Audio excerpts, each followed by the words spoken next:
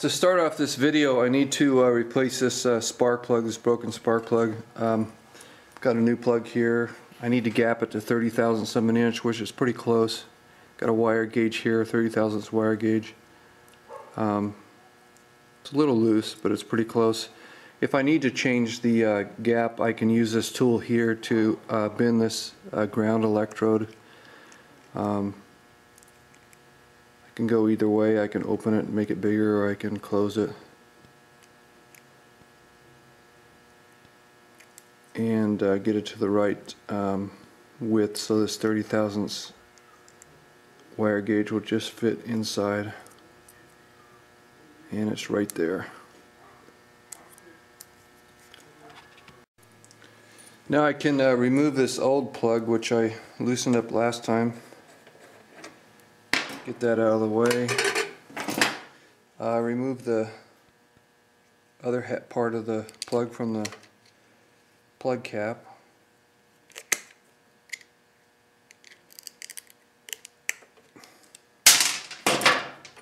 Then install the new plug. And I don't know what the torque spec should be on this plug. But if you don't know that, you can use this as a general rule. Finger tighten the plug and then tighten it 1/2 turn, and that should be enough to tighten it so that heat's able to transfer from the plug to the cylinder head, so you get good heat transfer.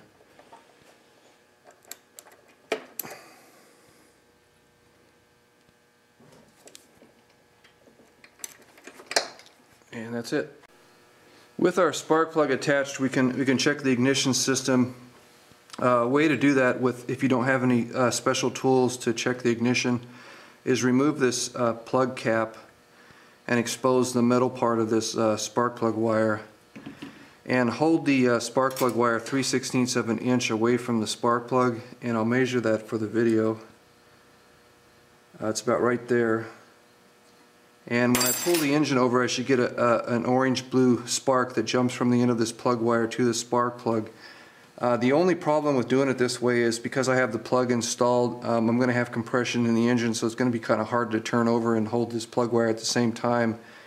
And also it's easy to get a shock this way, so make sure you don't grab the plug wire by the metal end here, otherwise you'll get a shock for sure. Grab it somewhere along the insulation here and hold it that 3/16 of an inch away from the plug and pull the engine over.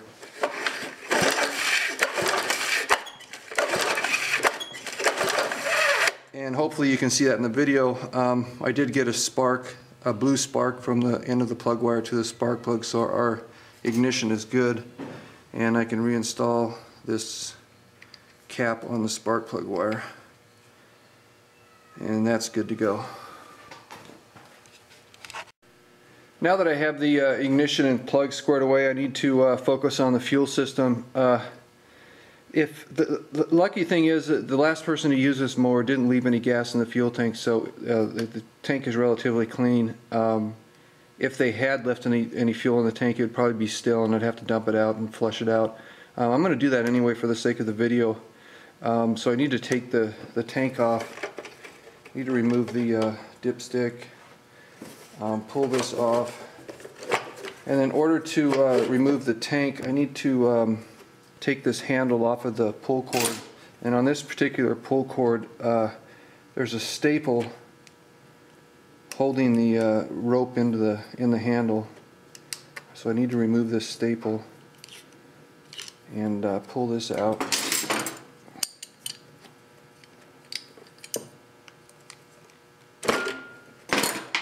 Pull the cord out of the handle, and then take a pair of vice grips and clamp it onto the rope so the rope doesn't go back into the starter assembly. That should hold it there.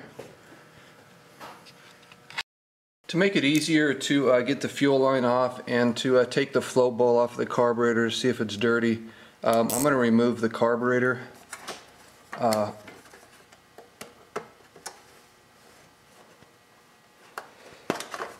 Take that cover off.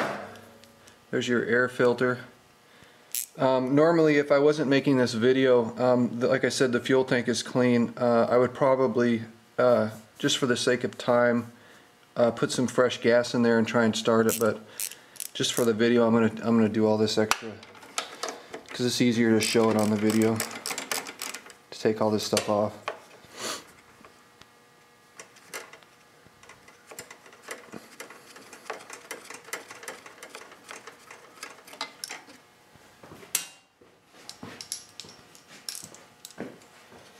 There's two bolts holding on this air filter assembly.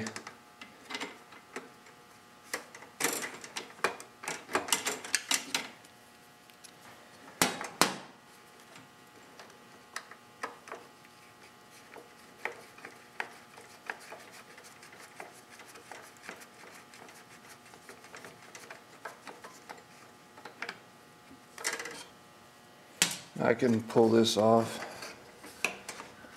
Move it out of the way. I'm going to remove this shroud to make it easier to get to the governor linkages that connect to the carburetor, to remove those.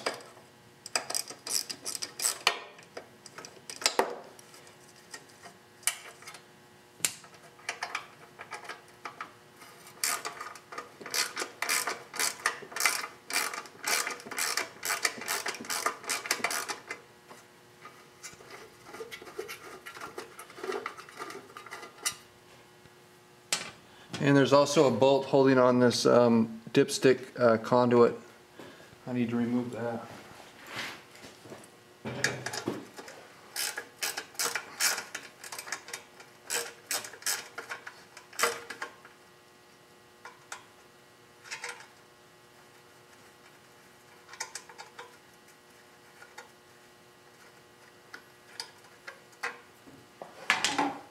And then there's two bolts behind here holding on the shroud.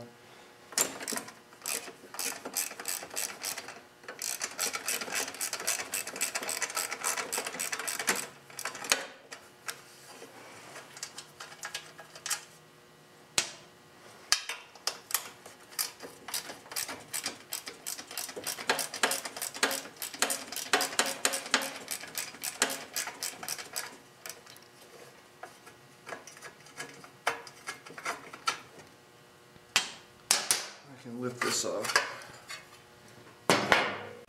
With all that stuff out of the way, we can remove the bolts that hold the carburetor on. There's a gasket in between this intake manifold and the cylinder, so you want to be aware of that. You should probably replace it with a new one. But you can get away with reusing the old one if it's not torn or in bad shape.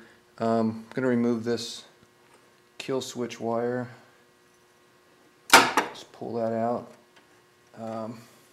It's kind of hard to see, but there's a clip holding on the fuel line that's just like this one on the carburetor. I'm going to remove that. I can't show it on camera because it's kind of an odd angle. And I'm going to remove the fuel line.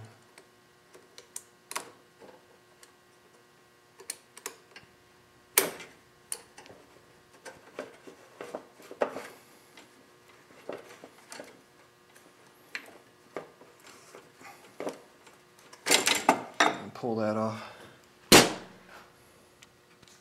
With the gas tank off, I'm going to take some fresh water and flush this out. Probably not necessary. I mean, it looks fairly clean, but just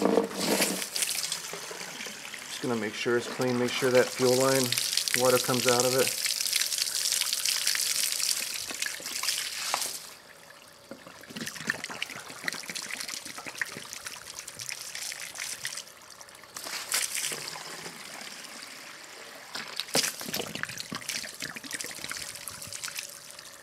And then let that dry. Now I'm going to remove this float bowl. I'm going to tilt the carburetor up, and I'm going to be careful not to bend these governor linkages here. And I'm going to remove this float bowl and see if there's any gas left in this. Hopefully there wasn't.